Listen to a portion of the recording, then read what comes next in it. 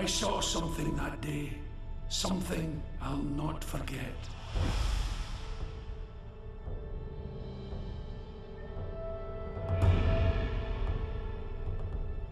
It stands 12 feet tall, with razor-sharp claws. His hide littered with the weapons of fallen warriors. His face scarred with one dead eye. I drew my sword and... Trump! Dad's leg was clean off! Oh, that's my favourite part! In accordance with our laws, the firstborn of each of the great leaders must prove their worth. Merida, stop! A lady enjoys elegant pursuits. I present my only son. He took out a whole armada single-handedly. He was... With one arm, he was steering the ship. I want my freedom! But are you willing to pay the price your freedom will cost? Careful what you wish for, my mother would say. What's the worst that could happen? Yeah! No more fighting! Show a little decorum! Feast your eyes!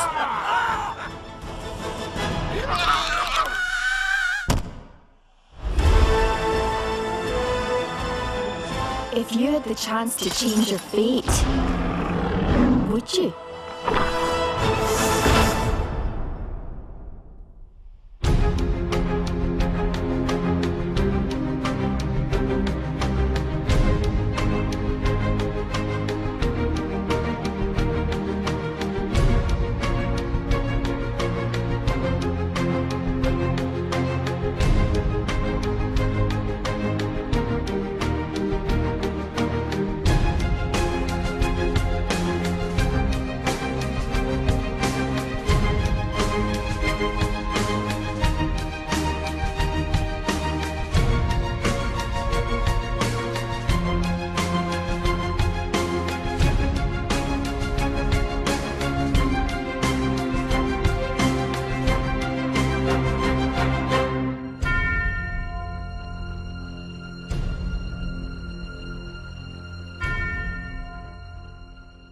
Have you tried one of these? It's so good. Man, I can't believe we haven't done this before.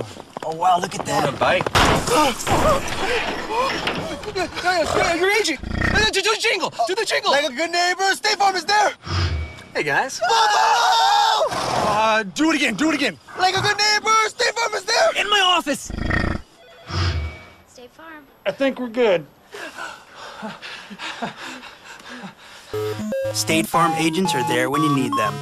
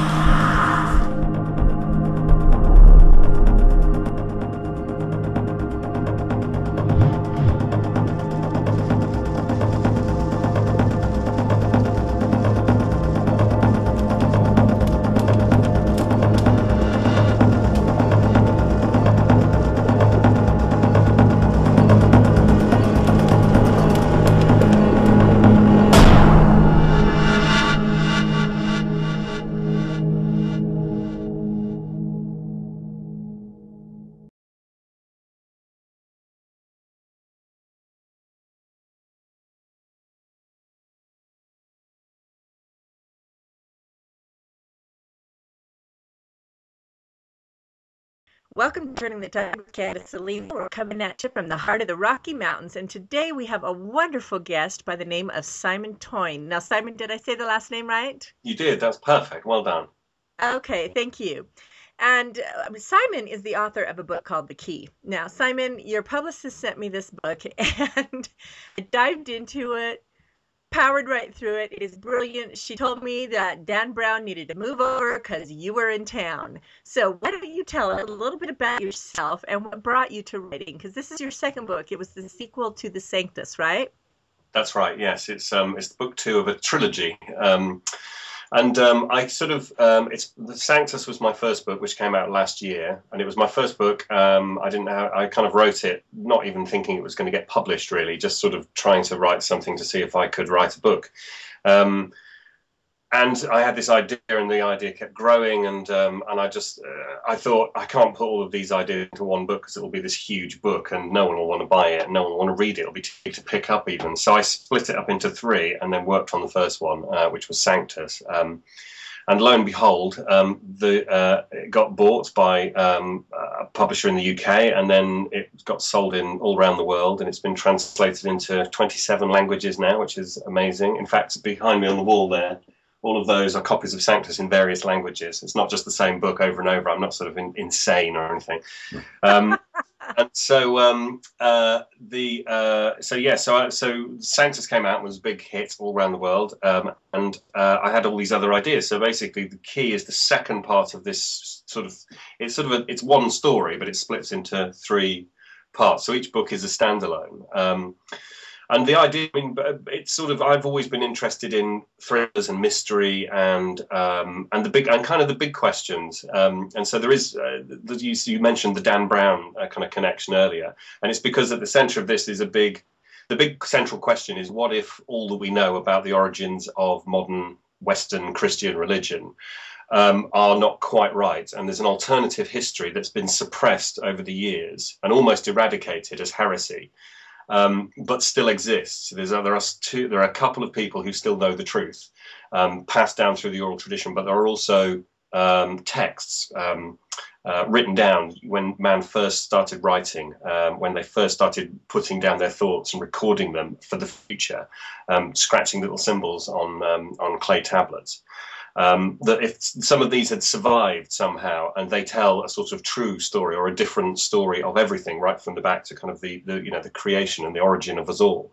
Because these are the sort of questions I think everyone's interested in them. They're the big questions that religion deals with, of who am I, where are we from, where are we going to, what is the purpose of it all, how do we fit into the grand scheme of things.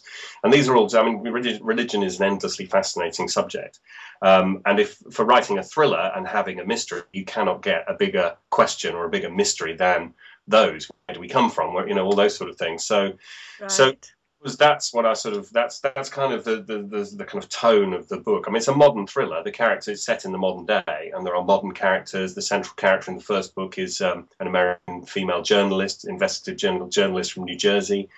The main character in the second book is an ex-American special forces guy who now works for an international aid agency, sort of going into the dangerous places to help people. But he's involved in this kind of ancient knowledge, or this move to sort of restore a kind of usurped order. And the third book is about the two of them, really. It's book 1's about her, book 2's about him, 3 is about how their joint destinies come together to sort of resolve this big kind of mystery, revelation, to sort of like bring together this alternative history.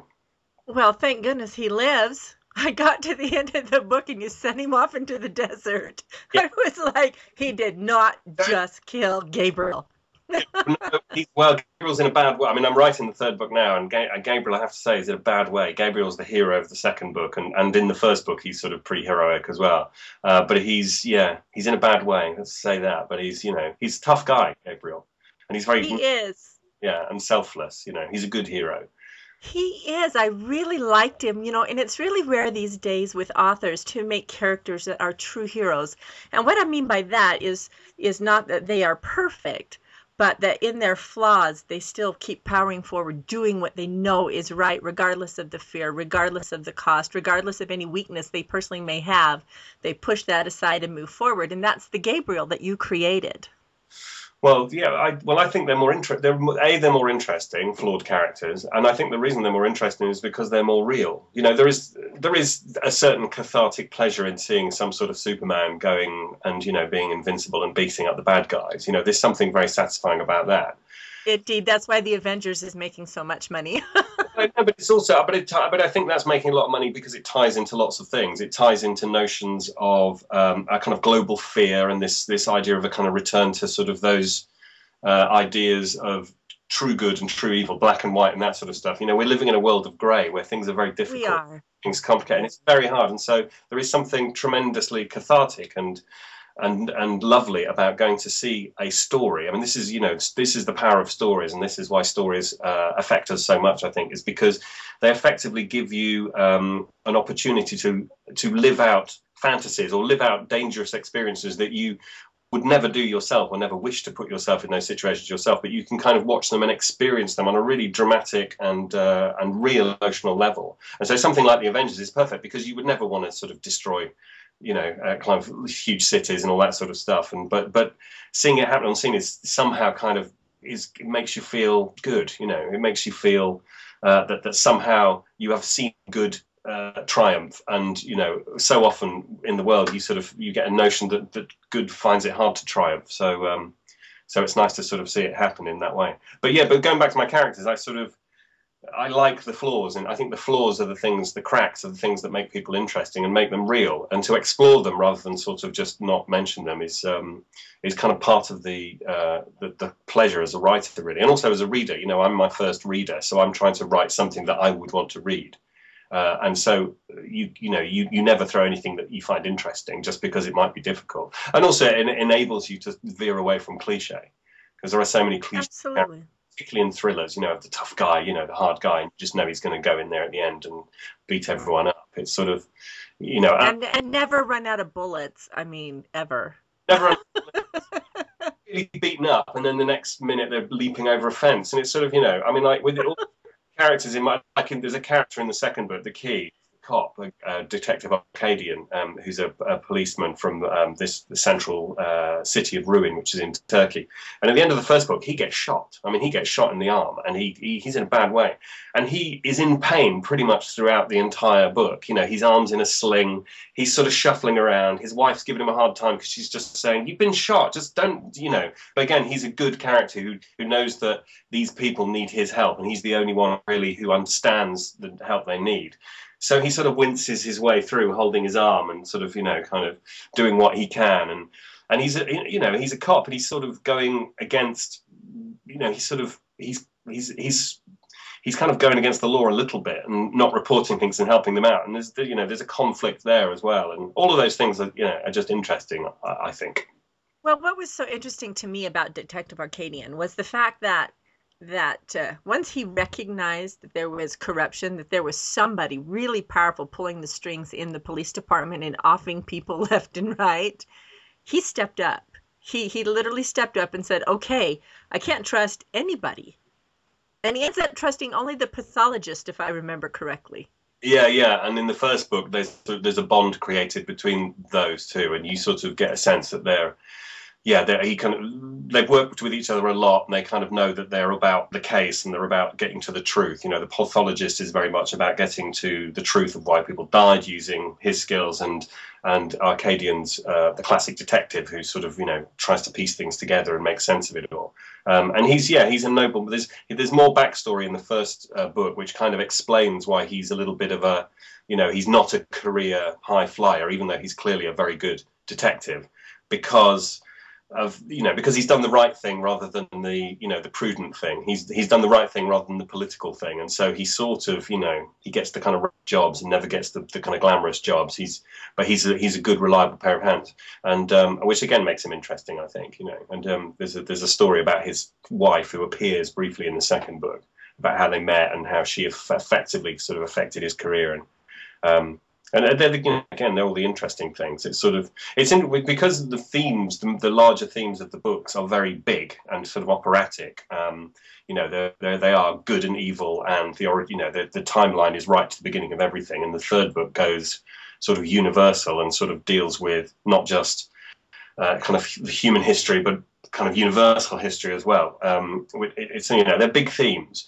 And the only way I think you can sort of make those work to a reader is by somehow anchoring them into individual lives and individual small, you know, it's the sort of, it's the contrast between a guy in his job trying to do the right thing, but also struggling against the facts in front of him. You know, that small dilemma that we will all have had. You know, we will all have faced those small dilemmas in our everyday lives, but played against this enormous backdrop of kind of world history and everything. So it's you know, it goes from the very small to the very big. But I think the two effectively kind of reflect each other, and each one is, I'm always trying to link them together so that each is illuminating the other, rather than it's just, oh, here's a big thing about that bit, and now back to this little story, you know, like, you know, because otherwise then it becomes a bit soapy, and it's like, meanwhile, back in Ruin, you know, and I kind of try and keep it all running and going, and, you know, it's a big job. It is. Someone does have to do it, and you have done it very well, Simon. Let's talk about the big backdrop. The story itself, the big mystery, the big crisis that is going on. And I don't know I don't know what you revealed in Sanctus. This is my first introduction to you, and I'm a new big fan, by the way. Yeah, it was brilliantly written and a great story, and you can tell your history and your experience in television and in character development, in story structure, really comes out in your books. And it's such a refreshing thing to have such well-developed characters and a overriding theme that is so completely described, so that it is created in 3 dimension in the reader's mind. So let's talk about that big backdrop there, your overriding theme. The Cardinal Clementi, I don't like him. He's a good man gone bad, isn't he? Really, yeah. He's wow. But I kind of really, you know, he's a cardinal who, in the very inner kind of working, the power, the executive of Vatican City, and he has his main number 2. He's number 2. Yeah, he's basically the kind of Cardinal Secretary of State for the Vatican, which effectively makes his Prime Minister. So he's kind of has all the executive power. I mean, the Pope is the kind of figurehead and everything, but he's the sort of policymaker. And he's also in charge of the Vatican Bank. And there's lots. The thing about this, you know, there's lots. You know, I wrote this book a year ago, or, you know, getting on for a year ago now. And recently, there's been even more revelations about the Vatican Bank and various kind of misdeeds. I mean, you know, the Vatican Bank not exempt, really. I mean, let's face it, all the banks are sort of in the spotlight at the moment for kind of lack of morality. So again, you know, it's, for me, it's sort of, it's topical, and that's good. So he's. But again, I didn't want to make him a sort of twirly mustachioed kind of, you know, a sort of silent movie villain. He's got to be bad, but I wanted to, you know, the way I write the books is they're all in the third person, but they're very much. Thank goodness. So because it's difficult. Well, that was a decision because I knew I wanted a cast of lots of characters. And I wanted to very much sort of place the reader in their head so that you know how they're feeling, so that you could understand where they're coming from. So you know, when you're with that person, you are seeing the world through their eyes, to give you a certain degree of empathy, even with the characters you don't like. You know, this sort of, I want you to kind of understand where they're coming from, really. And he, you know, he does. I mean, he right early on, he kind of makes a choice, and he's sort of vacillating about making this decision, which is an unpleasant decision. But it's sort of, he kind of rationalizes it as well, head of state. And, you know, if I'm head of state, then I have to protect the state, and I have to sort of occasionally you have to do these things, you know, sort of like this, make sacrifices for the greater good. And, you know, that classic, you know, thing that all politicians in any sort of executive position would have to do. But I put you in his head while he's making that decision. And it's a pretty nasty decision he's having to make. But he rationalizes it as, you know, the whole church, the church that he loves and that is, you know, God's ministry on earth is at stake. And so surely in order to save that, he's doing God's work. You know, he makes that rationale. And you, as I'm hoping, reader will be going, he's doing terrible, heinous things and he should not be doing this. And, you know, he's sort of, here's an evil guy doing evil stuff, because again, there's no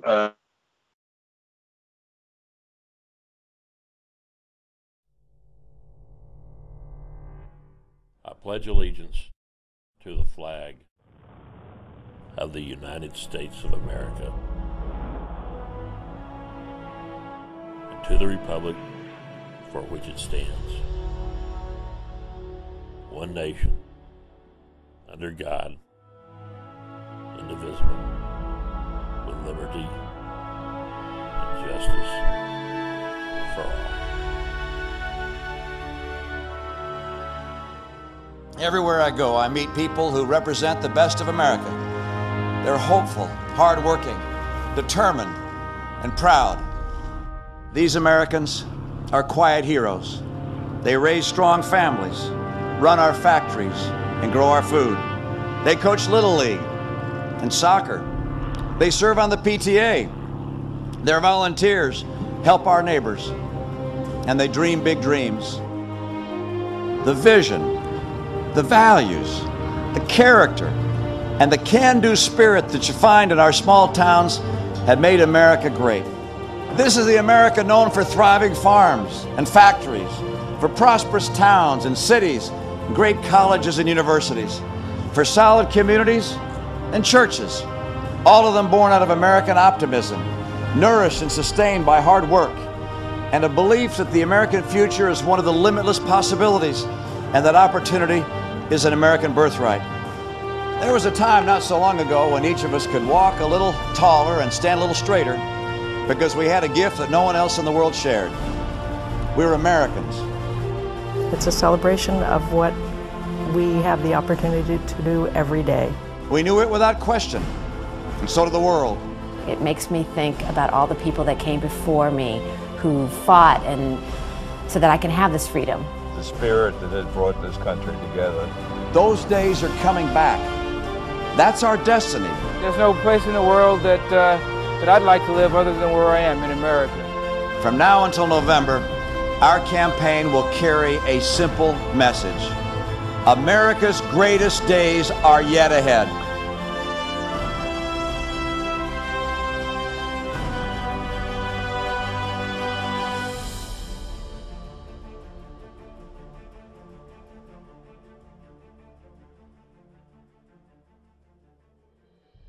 We're here at the famous Golden Ox Steakhouse in Kansas City, where we switch their steaks with Walmart's Choice Premium Steak. This is really good. Like what I grew up with. Only 1 out of 5 steaks is good enough to be called Walmart Choice Premium Beef. Can I let you in on a secret? You're eating Walmart steak. No kidding?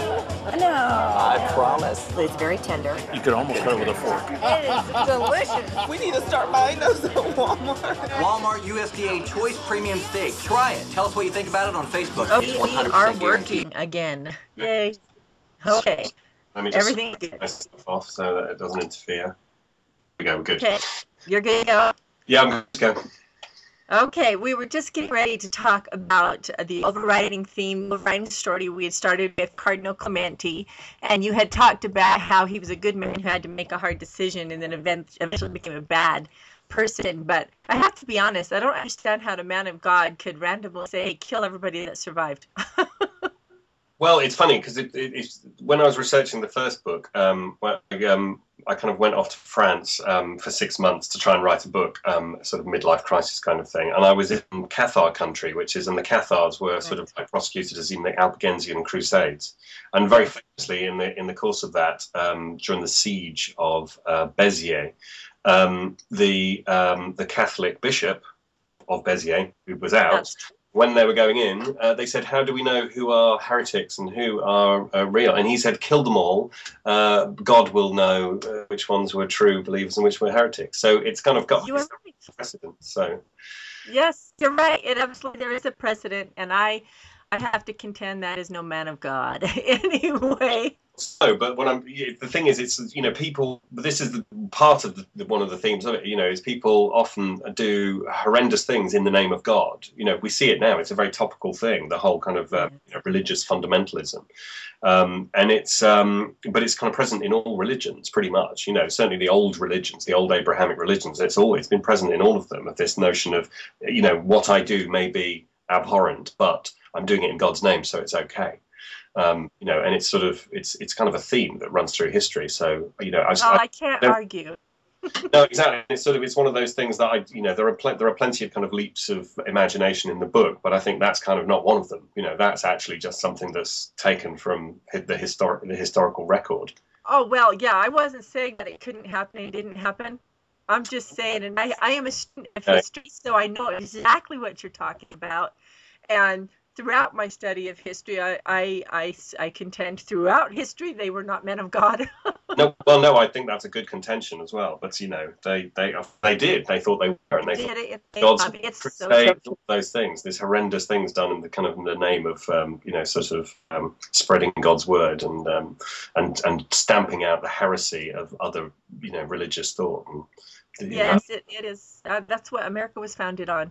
No, absolutely. Yeah, well, lots of history kind of twisted on these sort of, the kind of reactions against persecution. We're seeing it now in the Middle East. We are absolutely. So, speaking of the Middle East, let's talk about the Citadel. Nice segue, very good. Nice to play for a professional. The Citadel. The centre of the book is this. Effectively, it's a monastery, but it's a monastery carved out of this mountain, this kind of sheer mountain, this vertiginous mountain, which is at the heart of this. It's like a shrine. I imagined it very much like kind of Lourdes or Santiago de Compostela. These places that have got these kind of central, very religious, religiously loaded kind of edifices. This whole city of ruin is built around it, so it's an imagined place, and it was an imagined, and it's in the foothills of the Taurus Mountains in southern Turkey, and I placed it in southern Turkey because Turkey and that area around Turkey, which I go into in the second book, is part of the ancient land of Mesopotamia, which is the land between two rivers, and it's which now forms a bit of Syria, a lot of Iraq, and bits of southern Turkey. It plays nicely into your legend. Well, it plays nicely into the legend, but it also kind of does a dual job because it's still an interesting place now. But it's a place that very much, sort of the great history of it seems to have been in the past. It's prehistory almost. It's kind of pre-Christian history. I mean, it's where the Mesopotamia is where writing was invented, and the first recorded history was put down. And we have the historical record of that as well. And I researched that. I sort of went. The British Museum has lots of it. And so, it's sort of, Turkey's one of those places that, because it's on the edge of Europe and on the edge of the Middle East and on the edge of Asia, it's a crossroads, and so much history has swept through it. The Persian Empire, the kind of the Byzantine Empire, the land of Babylon and all that sort of stuff, the Babylonian kind of, and the Syrian Empire, and it's. And of course the Ottoman Empire as well, sort of like when Turkey kind of expanded and kind of took over everything, and then was really sort of, and then it's a kind of like more modern time. So it's seen a lot of history, but it's one of those places which, unlike say Rome, is less known. It's sort of, if you say Rome, you have an image of kind of columns and Roman architecture and the whole Roman empirical thing. Whereas Turkey, I mean, Turkey is so old, and it's where, Troy is in Turkey, and Antioch is in Turkey. And, one of the things that comes into the third book is recently they found the oldest religious temple in Turkey. It's sort of, predates all, but they find these things. And so it's a land that's rich in history, really old history, but it's also in the modern age has kind of been superseded by other civilizations. So, for me, it was the perfect place to place somewhere where an ancient secret that sort of goes right back to the beginning of everything could have been kept and has kind of been forgotten. It's sort of a little bit of a historical backwater now.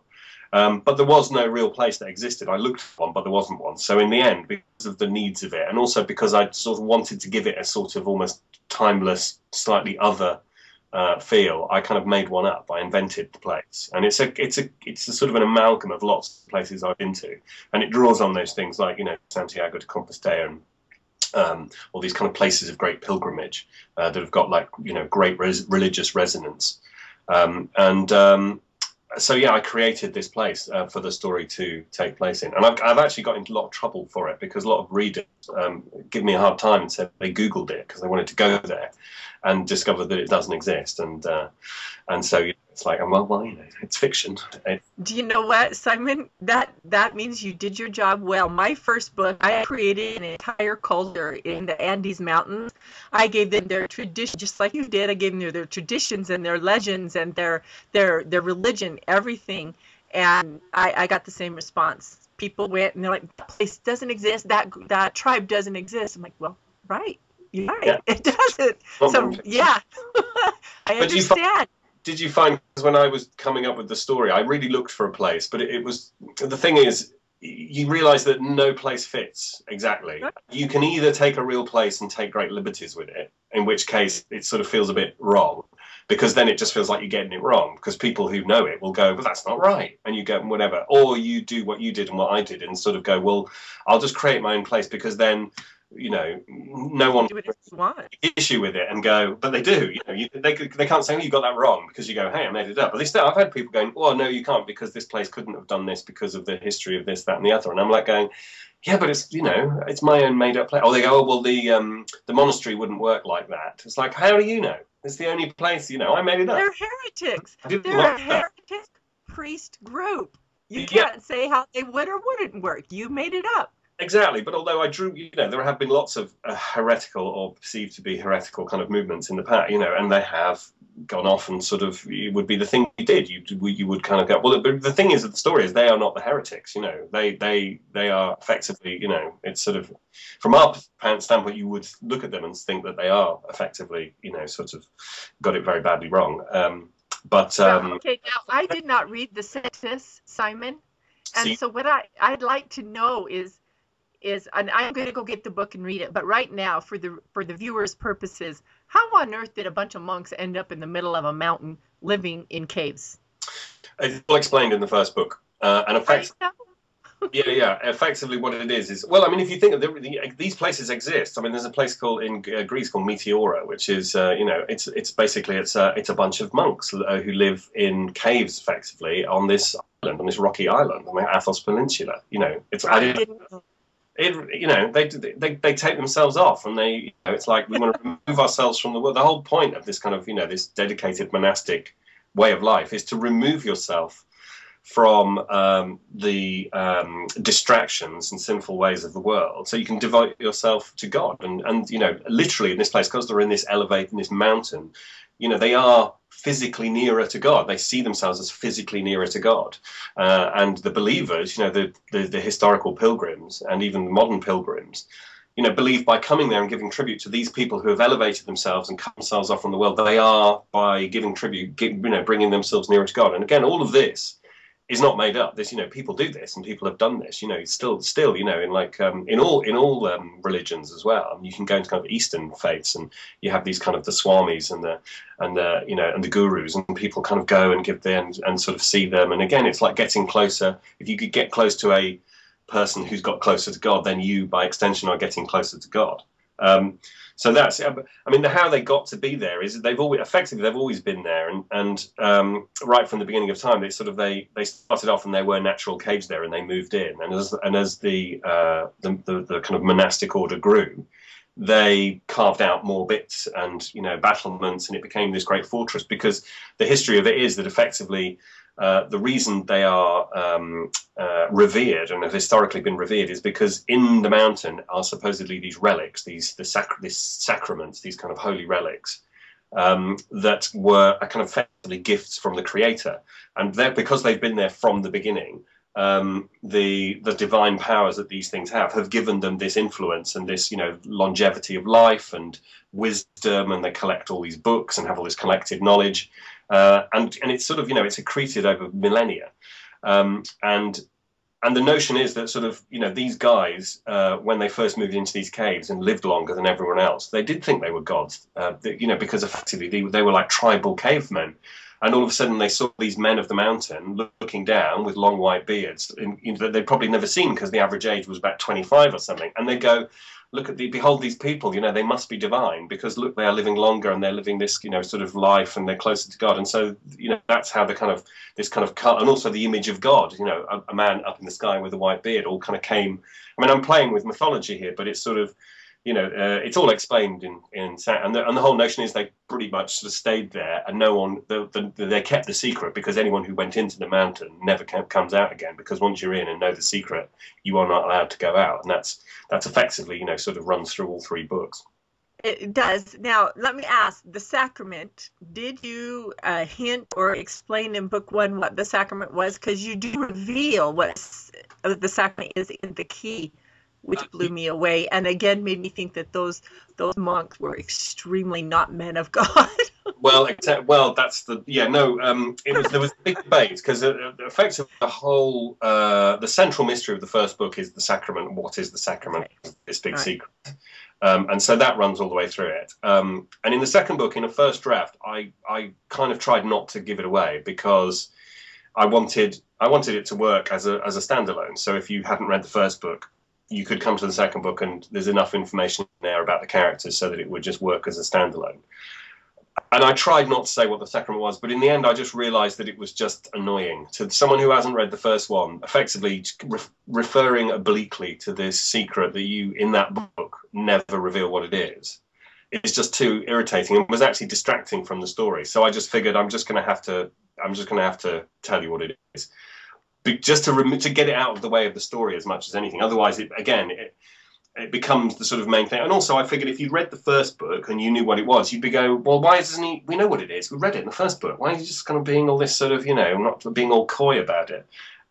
So I just sort of, I don't reveal it straight away. It's kind of referred to, and then it's at a crucial point. It's a kind of a reminder, effectively, if you haven't read it. But people have read the key and then gone back to read Sanctus like a prequel, effectively, and they've said it hasn't really affected it, because it's not just about finding out what this secret is. You know, there are loads of other stories, and you know, all the backstory of the characters that you've read about in the second book. Does the sacrament make an appearance in the third book?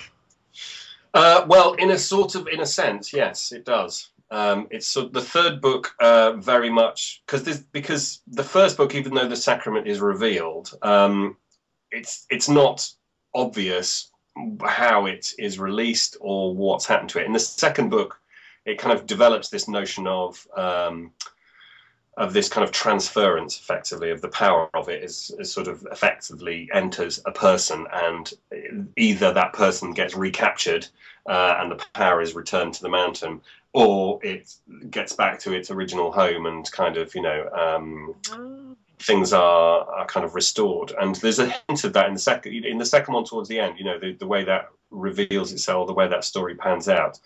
There's a notion of how that works, and so in the third one that is developed, and so you can kind of get a sense. And once you read all 3, you will, hopefully, there will be a certain logic to it, and it will kind of like make sense. And of course, people with the first book of the Revelation said, "Well, it was great, we really liked the surprise, but what happened? I'm not quite sure what happened." And it's like, well, I didn't want to sort of be that prescriptive about it, because, well, you want to leave as much as you can in the mind of the reader. You know, you want them to do the work, because they do a much better job than you do as a writer, really. You know, it's sort of. Are you going to explain it, how it actually happened? Okay, here's the thing. I was reading the book and loving it, and I got to that part, and it was what caused me to sink the rest of the way into the story, for me. Yeah. Because I have studied. Okay, I almost revealed what the sacrament was. I have studied that aspect of history hugely. Yeah. And so for me, it even gave me an added interest in it. And then I've got to go today and buy the Sanctus. I'm going to do that. I hope I can find it here in town. If not, I'll get it off of Amazon. And so you know, you can get it, or you get it on Kindle or anything.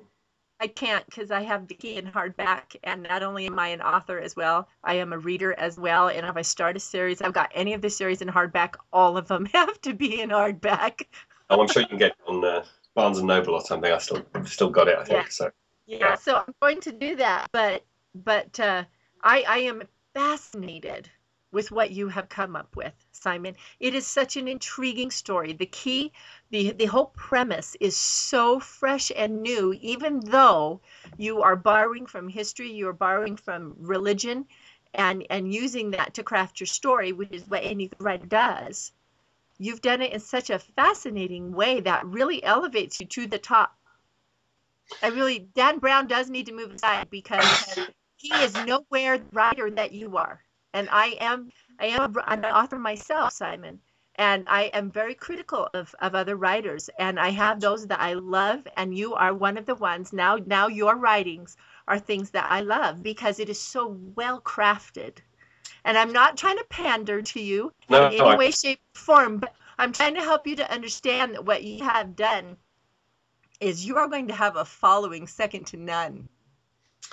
Well, great. That would be lovely. And that's a very, I'm blushing here. No, it's very gratifying because, you as you know, as a writer, you work extremely hard to, you do a lot of hard work to make it a very easy read for the reader. You do all the work really, and kind of get rid of all the stuff that is getting in the way of the story, and you really think things through so that, the world of your story has a very robust and internal logic. So there's no bits where you're sort of going, what? Huh? And I hate all those with a single bound he was free kind of things that you get in a lot of books, where you just sort of kind of go, really? It's like, how did he get out? All of a sudden they produce a gun out of nowhere, and you just sort of going, no, he didn't have a gun. And I hate all that. And so you work really hard to sort of make all of it work and make it logical and make the characters interesting and everything. And there's a lot of, the thing is about this is sort of what I try and do is to hide the research. I do a lot of research, obviously, to sort of give it authentic. The weird thing is when you're making stuff up, particularly if you're making up a city, and you probably found this as well, is you have to do a lot of research of real things in order to make your fabrication seem real, to give it its systems and its kind of mythology. You have to build the mythology from the ground up, and it all has to sort of make sense, it all has to sort of add up, because otherwise the reader will just kind of go, readers are very sophisticated, and they can sense a bum note in the same way that if you're listening to an orchestra, you don't necessarily need to be able to play any of the instruments, but you can hear the bum notes. You can hear when it's off or someone's made a mistake. And it's the same in, readers are very sophisticated, and so you have to be, you really have to be on your game, and you have to do a lot of research. But I tried very hard to hide the research so it felt like it was just me telling a story that I'd heard, rather than making it all up. And the real thing I wanted to do was sort of get to the point where you couldn't tell what was real and what was made up, because there's a lot of real stuff in there. The way the monastery works, I researched really in detail, and so the way that the day is split into different devotions is all true, and that the way that a monastery works, and the bells and vespers and all the different kind of is all sort of taken from kind of real monastic life. And it's the same with everything. You have to get with the guns right. You have to get the aeroplanes right. You have to get, if someone takes off from an airport, you have to get the airport right. And my main character is a New Jersey female investigative journalist, and so you've got to get that right. And and I'm not from New Jersey. You may can hear that in my voice. No, I didn't guess. And so all of that, you do a lot of work just so that it just feels like that it just makes sense, that it's the only way it could be. So it's very gratifying when I hear a reader, and particularly a very sophisticated reader who's also a writer herself, say all those very nice things, because it just makes me feel, it makes me feel that all the kind of hard work is worth it, because that's the result you want. You want someone to sort of be captured by your story. Well, it paid off. You did a great job, Simon. So I want to tell everyone, go out and buy The Key, Simon Toyne. Now, Simon, before we go, I would really like you to tell my viewers a little about yourself. Your history is quite fascinating. Okay, well, I'm from the UK. You can probably hear that.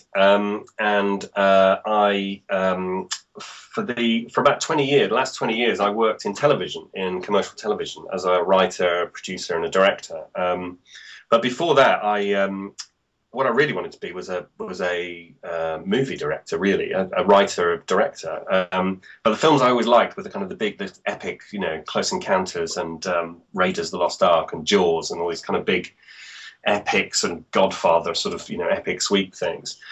But as a first-time writer, I was writing scripts, and if you write a script like that, no one's going to give a first-time director anything, the budgets to make those. So you end up writing small people talking in a room kind of dramas, which were not necessarily things I wanted to make, but I thought they'd give me a toe in. And I made short films, and I sort of, did them on my own and wrote screenplays and tried to get finance for them.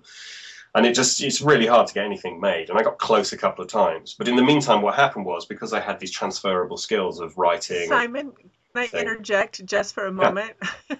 That's how I started writing books. I was writing screenplays. I had my own production company. I was trying to get finance. Got close a couple of times. Decided to write a book while I was waiting on one particular deal that was supposed to come through.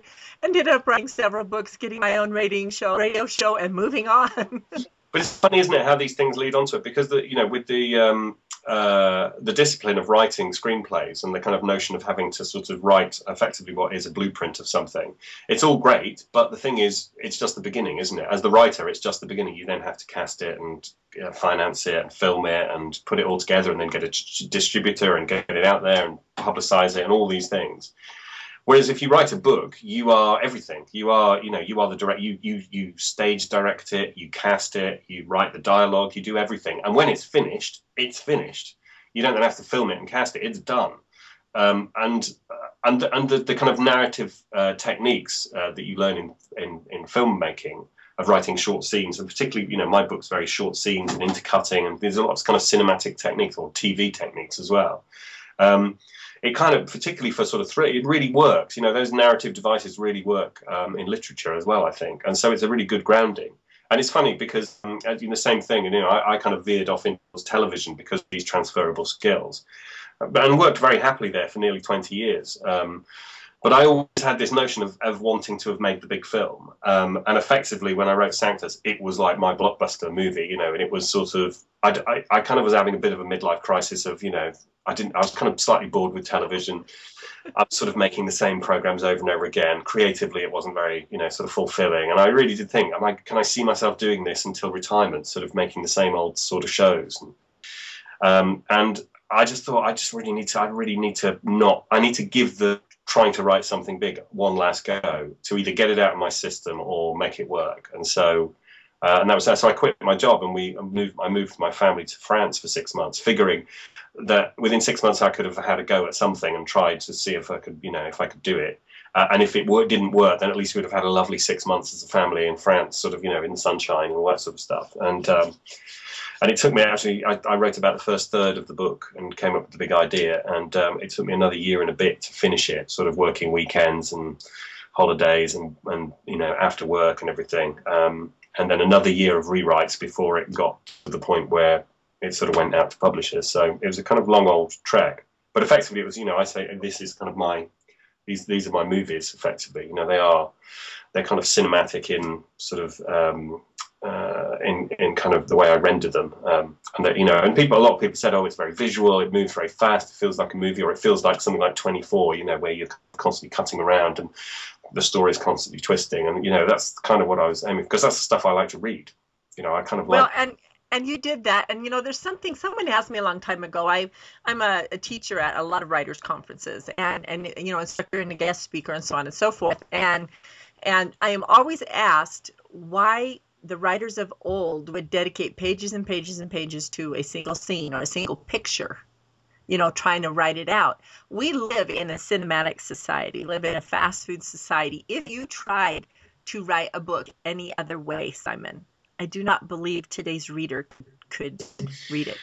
No, it's funny, isn't it? Although, if you can, like I love Dickens, and I do too. If you Bleak House is one of my favourite books, and it's about 1,200 pages long, and you pick it up and immediately starts, and it's like, it's like paragraphs of sentences.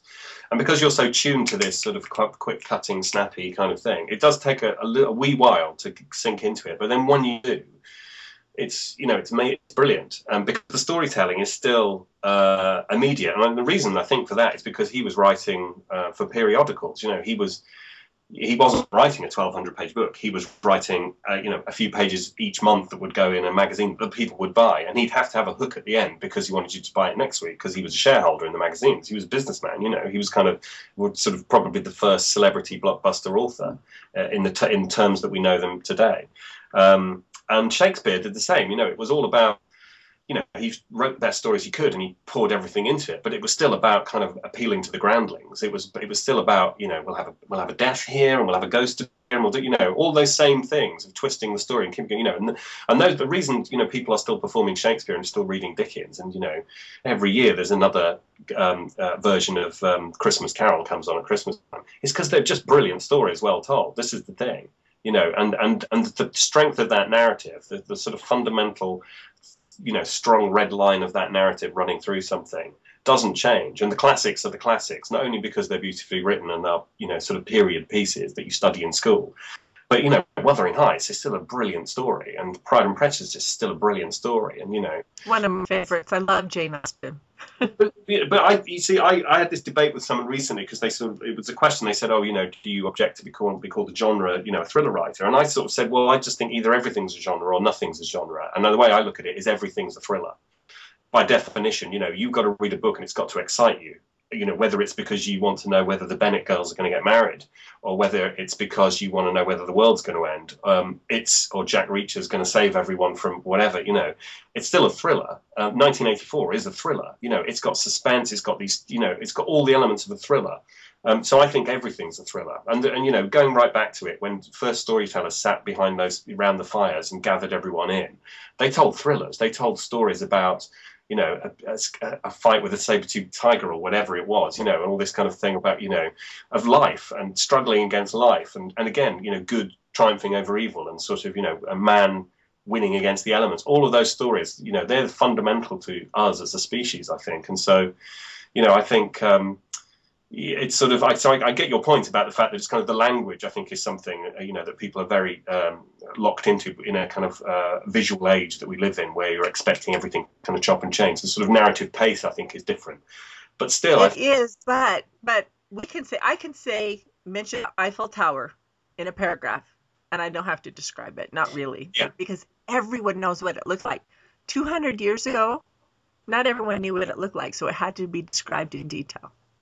This is true. This is true. But I would say that probably in that age was thrilling, you know, because it was like you in that same way you were like, oh my God, I can see it. I can imagine all this sort of stuff. And you know, I mean, another one of my favorite authors is Thomas Hardy, and his book. I mean, he was writing in periodicals and that same, so he has those hooks. But he goes into pages and pages of description. But it's so beautiful. I mean, he's a poet, primarily a poet, and it's so beautiful and lyrical that you kind of don't mind. You kind of go with it a bit. And it's sort of, you know, it's sort of, there's still plot, I think, in the descriptions. There's something, you know, there's attention to detail in it. I think a lot of modern writers, it's almost sort of writing for writers, it's like the purple prose of I'm now going to go into sort of the endless description of, you know, a line of someone's back. And unless you're extremely good and poetic, you know, it sort of comes over as self-indulgent. And, you know, I've read a lot of so-called literary fiction that's just boring. And yes. Like, I know, look at the beauty in which I'm describing this. I'm just going, I don't need to know exactly, you know, what this vase, you know, I've got the vase, it's a beautiful vase, I've got it. Or what happens to the, you know, who's going to smash it? Who's, whatever. I'm interested in who's looking at it. That's the thing. Yeah, you know, Simon, here's the thing is we don't get a lot of that in books anymore. We don't get that beautiful prose anymore. And I'll tell you one author that I do read, Nora Roberts. Every once in a while, we'll throw a paragraph in one of her books that actually makes me stop reading and go, wow, that was beautiful.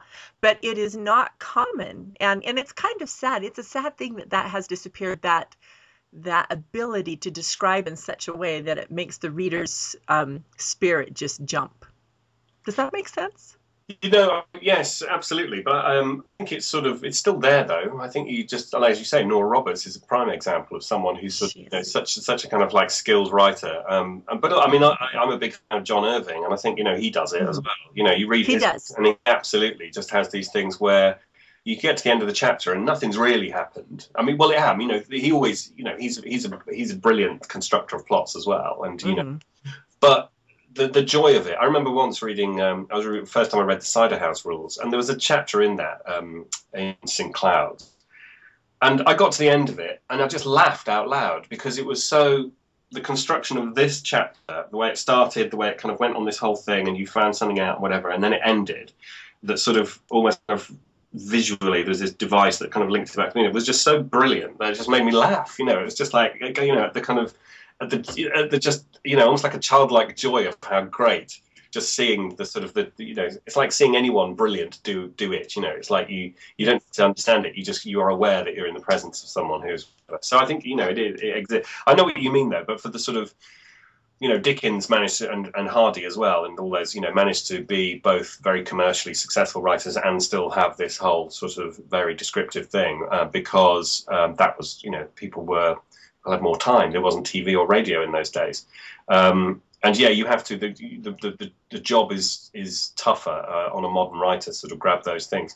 In my years in television, they did some piece of research, and they said that they tested people watching TV and then people's viewing habits, and they said that every 2 minutes, it was pretty much everyone. Every 2 minutes, someone was reaching for a remote, and this is what you had to, you know, to change the channel. So they, you know, They must know my husband. Well, I think it's the general thing. I don't think it's just your husband. Don't hold that against him. But and so effectively, that informs you as when I was making television. That informs your narrative structure. You're thinking every 2 minutes, I've got to engage a viewer, maybe pay something off, re-engage them with something new. So you're constantly, you know, and so it becomes pretty dense. You know, your narratives and your hooks and all those sort of devices get kind of condensed. And so in an hour of television, you know, if you're constantly sort of re-hooking every 2 minutes, that's quite a lot of hooks.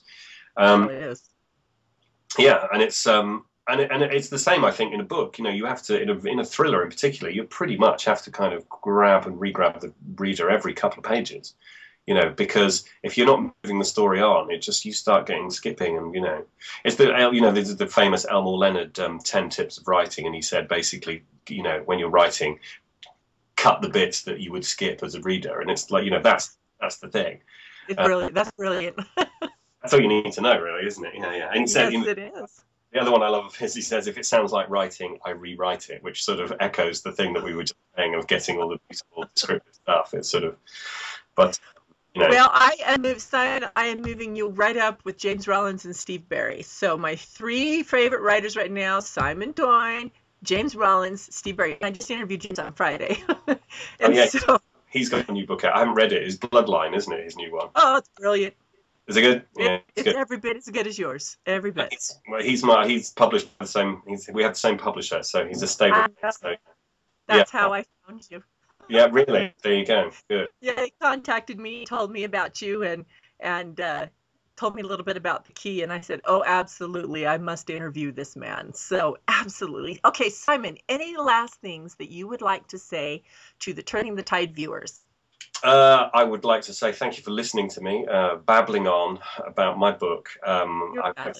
I would like to thank you as well for you know, taking, because I'm a relatively new author, and so it's very hard to sort of, you know, just get to effectively virtually meet people. So thank you very much for kind of taking a risk, because I could have just been some muttering idiot with nothing to say, and but you did, and hopefully, you know, it's good. I love talking about it. Yeah, as a writer, as you know, we spend a disproportionately large amount of time alone with our thoughts in our head in a room, which is a kind of, it's a pretty good working definition of insanity, isn't it? And so any kind of human contact, even though it's through Skype, is keeps us sane, really. That and the children, who thankfully have not knocked at the door during the course of this interview, but probably will shortly. But so I'd like to say thank you, all of you, and I hope you give my books a chance. And if you do, I'm available on Facebook and Twitter for chats, because, you know, again, it's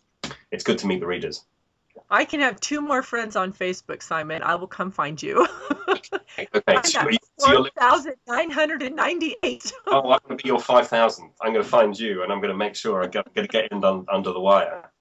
Good, good. Well, Simon, I want to, every time you have a new book out, I want to interview you. Okay. I don't want to lose this connection. You are a fabulous writer, and I think you have a lot to offer the world today, because we are a world in chaos. There's no denying it. Every nation, everywhere, is suffering economic woes, government woes, every kind of things going on. And when writers can jump into a book for a few hours and get away, and the good guys win, even at a great cost, that is a price beyond measure that you can give the world. And that's what you've done, Simon. Thank you very much. It was very sweet. You are so welcome, and I mean it from my heart. You have a great day, and we will connect on Facebook, okay? Indeed, I'm going there now, right now.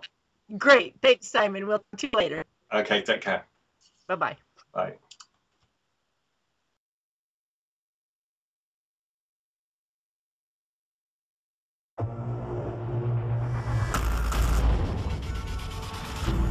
How did you get out there? Fire escape. It's 20 stories. Your doorman's intimidating. Tell us a little bit about yourself, Mr. Parker. Not much to tell, really. Peter lives with his aunt and uncle. Did you catch that spider guy yet? No, but we will. This guy wears a mask like an outlaw. I think he's trying to do something maybe the police can't. Can't? You know, if you're gonna steal cars, don't dress like a car thief. You a cop? You seriously think I'm a cop in a skin-tight red and blue suit?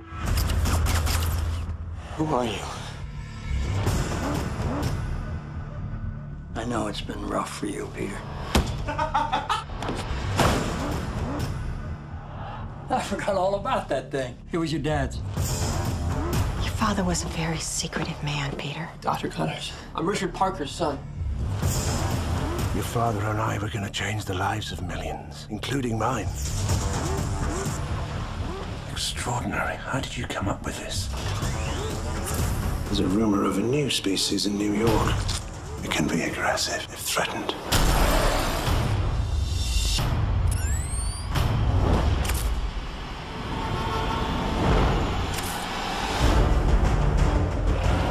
I gotta stop him, because I created him.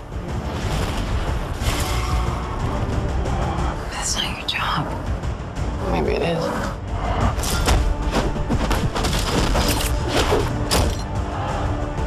"38 of New York's finest versus one guy in a unitard." If you want the truth, Peter, come and get it. I am issuing an arrest warrant for the masked vigilante known as Spider-Man. I'm in trouble.